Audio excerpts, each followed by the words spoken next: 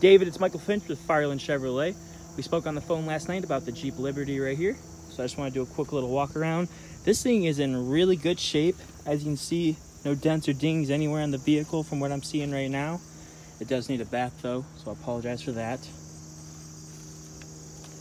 It does have a hitch on the back if you guys can be pulling anything with the vehicle. The tires look like they're in great shape, as you got some tread right there. It looks like it's a pearl blue, really pretty color. But I just wanted you to see the vehicle, have some eyes on the vehicle. If you have any questions or concerns, please give me a call. And other than that, I look forward to meeting you. And like I said, I'm glad everyone's okay from the accident. But any questions or concerns, please get a hold of me. 419-706-2679. Thank you, Mr. Jones, and you have a great day.